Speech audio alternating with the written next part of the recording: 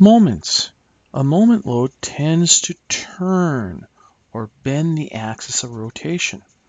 So it's an angular force. It's trying to bend things. So we're going to come up here and we're going to go to moment. And we're going to choose a location.